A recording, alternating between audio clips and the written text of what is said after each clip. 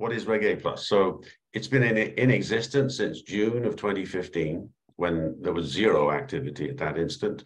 Now it's an instrument that's being used to raise approximately $4 billion a year in capital. It's become credible. It's a public offering, so unlike many forms of capital raising, the SEC considers all investors in a Reg A plus to be liquid. The company itself that's selling its stock is allowed to restrict the sale of those securities, but unless they do so, the SEC says an investor in a Reg A plus is instantly liquid if they can find a buyer, which isn't to say that you've already listed the security, but as far as the SEC is concerned, it's liquid. Investors of all wealth levels worldwide are allowed to invest. They're only the maximum they can invest in most Reg A pluses is 10% of their annual income or their net worth, whichever is the larger number, unless they're accredited, in which case they can invest an unlimited amount.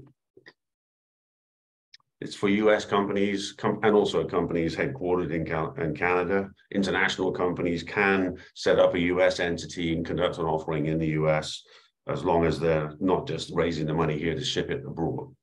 They have to do material business in the US.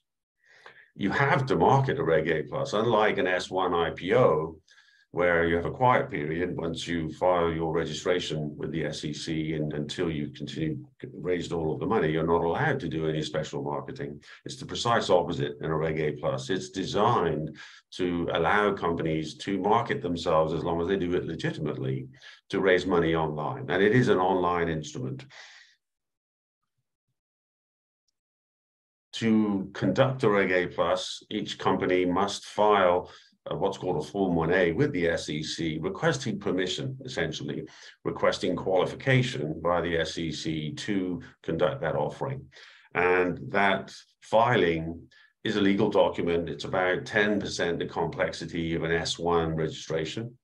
So it's a lot easier burden to prepare.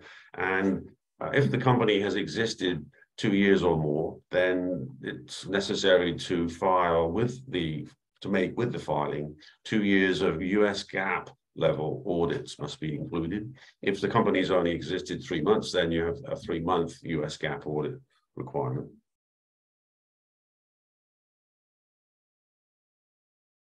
Each Reg A plus qualification is a 1-year journey.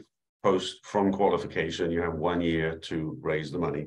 You can set up the Reg A plus so that you can continue for 3 years without stopping, as long as you maintain the necessary management financials and audit reporting obligations that the SEC requires on that journey. So it's good. You can go up to 3 years without stopping if you do it right. Currently, it was difficult to get Reg A plus offerings qualified by the SEC in the past for crypto offerings. Currently, it's about impossible. So bear that in mind. I'll get into particularly suitable places for Reg A plus.